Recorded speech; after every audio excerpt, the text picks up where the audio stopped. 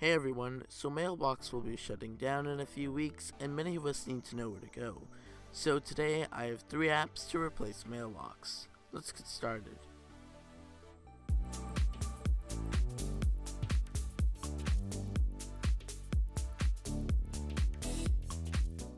Okay, before we get started, I have 2 apps to keep an eye on. Number 1 is Spark. This is an email app that I personally use, and it has all of Mailbox's features, including so much more. But it's currently only available for iPhone, and they say that OS X and iPad versions are on the way. Number 2 is Boxer. This app would have made it to the main list because it's like an exact replica of Mailbox, but it's only available for iPhone, and they were recently purchased by another company. The app should stay in development, but I'm not 100% sure. So now, let's get started. At number 1, we have CloudMagic. This app is available for iOS, Android, and recently OS X.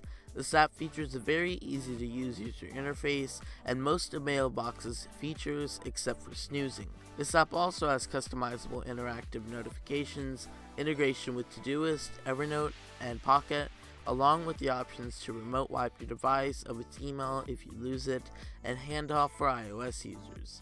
The app is pretty simple, so don't expect it to do a lot, but it works.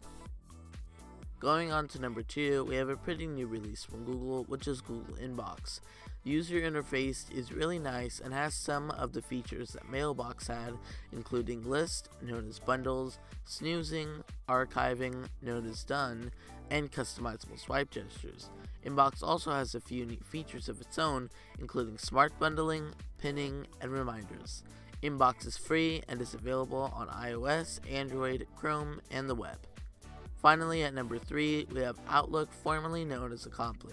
This is not the normal Outlook app and can support integrations with more services than you can think of. This app is also the new home of Sunrise Calendar, which is under the Calendar tab.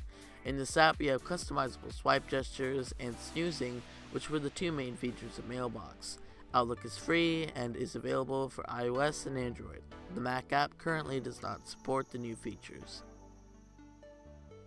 Well, thanks for watching, and you'll hear my voice next week on Friday.